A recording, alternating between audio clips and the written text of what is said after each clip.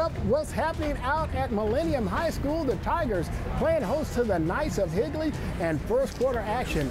Higley running back Isaiah Eastman picking his way through the Millennium defense. A nifty bit of running here. Reaches for the pylon. Yeah, he's in there. End zone touchdown. Higley with the early lead. Now, the Knights getting it done on both sides of the ball. Here, putting all kinds of pressure on the Millennium quarterback before posting the sack. And oh yeah, we're going to talk about a big night for Higley running back Isaiah Eastman. He's end zone bound again. 3 touchdowns on the night for Eastman. Higley has Millennium his first loss of the season, Cam, 36-7 the final.